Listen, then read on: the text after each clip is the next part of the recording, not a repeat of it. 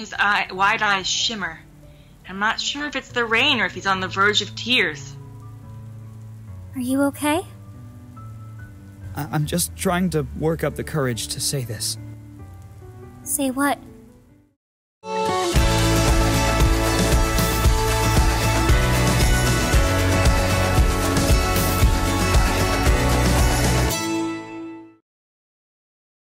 Blug blug. Blug blug. Blug blug. 69! 69 in ad rev. E. Looking super cute. E. Man, I'm glad that we can just buy stats. I wish I could do that in real life. Oh man, I'm not so charismatic. Well, I just need to buy this book and suddenly I'll just absorb it and become charisma.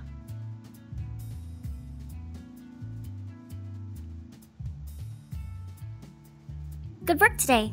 The new commercial is gonna look great. Thank you. I feel like I did a better job on this one. Yes, our stats are maxed. Well, last year your session was kind of crashed, wasn't it? That's right. You were there too. That was the first time we met. In this very hallway, in fact. Sorry about elbowing you in the stomach. Sorry about grabbing you like that. I'm glad we're past that stage now. Me too.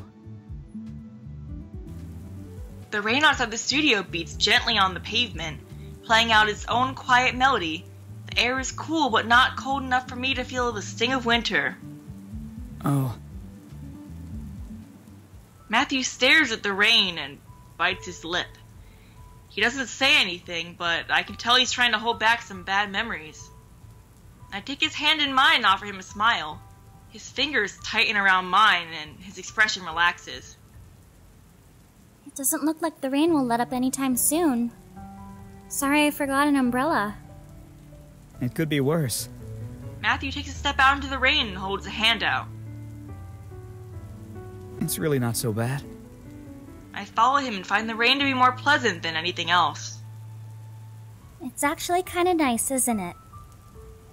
Matthew laughs and kicks at a nearby puddle. The water arcs through the air with a sparkle.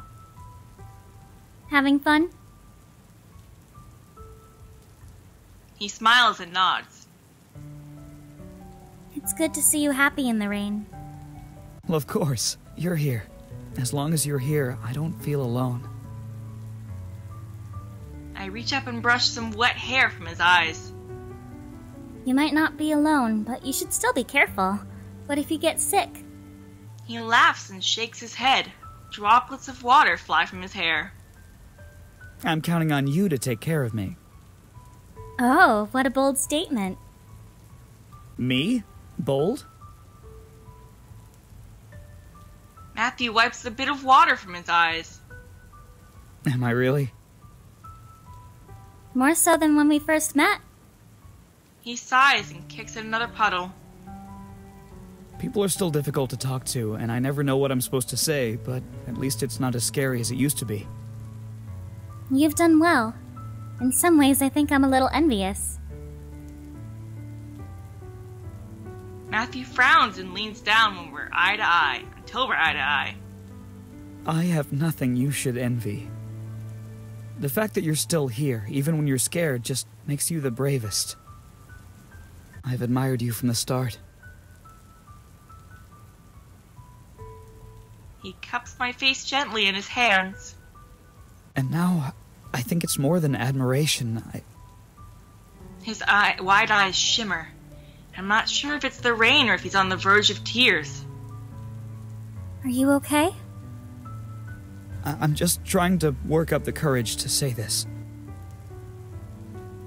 Say what? Matthew closes his eyes, touches his forehead to mine. I'm in love with you. Ah.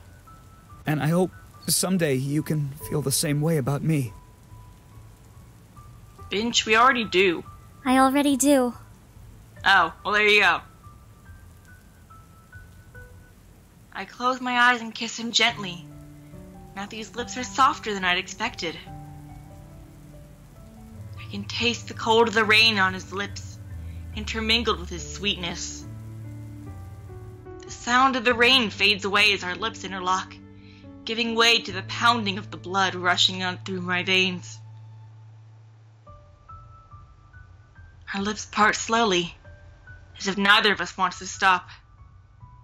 I've never kissed anyone before. What? Seriously? Was it okay? I'm not sure. I think I need to try it one more time before I can be certain. Of course. Matt brushes aside my hair and leans in for another kiss. I like cheeky Sean. As many times as you need. Yay! Yay! Oh, that was it? Oh wait, I forgot we have an epilogue scene. Mm-hmm. I was like, I'm sorry, what? I'm like, did we do the presentation? Did we present the thing? Did we present the thing? The thing we worked on with Matthew. Presentation? I think that was before the rain scene. Oh. Okay. Hey, Benny. Benito.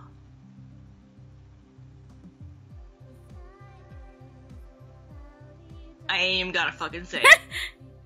I ain't even gotta fucking say it.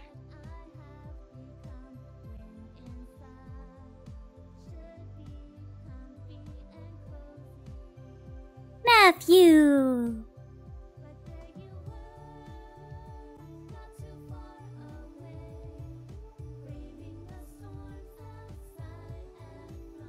Matthew.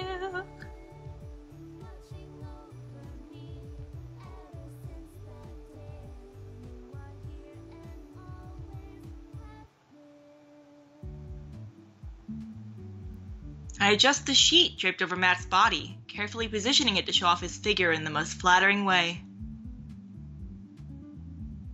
Not like he really needs the help. I can hear people lining up outside. Are you ready? Matthew reaches up and brushes aside a strand of my hair. I am, thanks to you. Yeah, don't move so much. I'll get in trouble if you don't match the painting exactly. I hurriedly fix the sheet again before checking to make sure his makeup is perfect. You won't get in trouble. It's been my dream to contribute to an art exhibit. I'll make sure it looks good.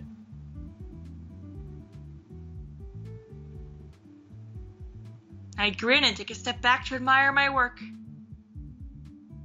Now there's a refreshing bit of confidence. He flushes at my compliment. I think I'm getting better. He glances down at the pool of water he's leaning over. Although I didn't imagine I'd literally be a part of the exhibit. I look around the room at the other models waiting patiently for the exhibit to open. The living art exhibit had originally been Matt's idea, but it gained a lot of momentum after we pitched it to the museum. What had started in a single room now filled an entire floor. Damn. Ooh. I scan my section, Greek mythology, to make sure all the models are ready for viewing.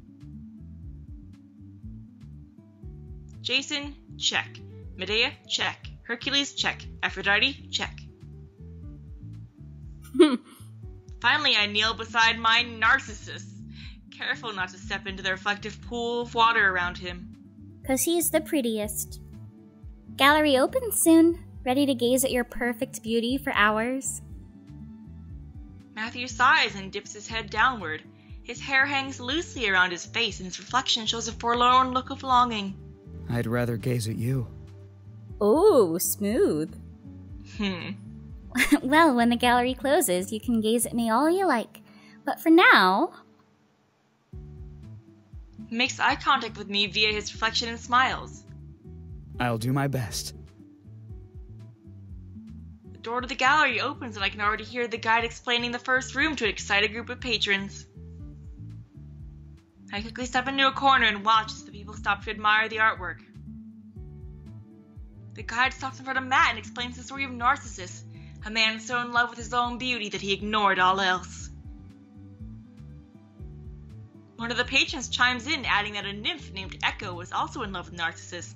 She had faded into little more than a voice, and he ignored her. As the group comments on the tragedy of it all, I feel an involuntary smile grow on my face.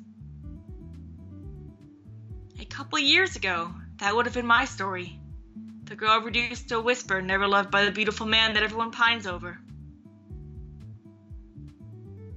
But our story is different. As I watch people move through the gallery and enjoy the art, I feel a sense of pride swelling. Matt and I created something amazing together. But more than that, we proved that some stories do have a happy ending. Yay! That's the end of Matthew's route! Hey! Ah. I'm gonna be honest, I feel like I didn't get my custard's worth. It's still sweet, though. It's sweet. Me personally, I would have liked a little more oomph. But it is sweet, and he's sweet, and they're cute together. Yeah. And you know who we've got coming up next? Why? Next up is John. No! John! I've never played as Root before. Back when the game first came out a few years ago. Oh, so you're flying blind. Yeah, so like Benito's Root, I will be flying blind. Pray for us. Any last words? Pray for us. And Matthew, just go find your custard and give it to me.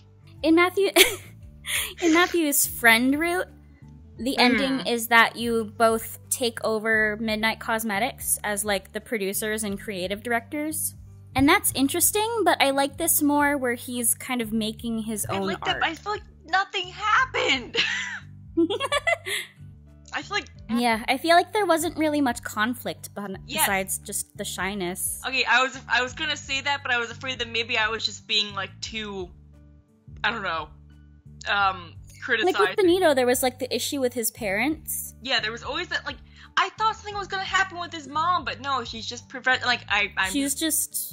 I respect that she's professional, but I expected a lot more conflict from everything. Yeah. I guess that's why I'm sitting here and I'm like, did anything even happen? I felt like I got the custard bun and I opened it up and there was like a dab of custard that enticed me, but there was nothing left waiting for me. That's me personally, my personal feelings on it. But again, they were cute. So next up is John, and then we'll be doing Nicole, possibly Alvin and Lloyd if you guys want to see those, and then we're ending with Adam. Adam. Thank you so much for watching, and we'll see you guys next time. Bye. Bye-bye.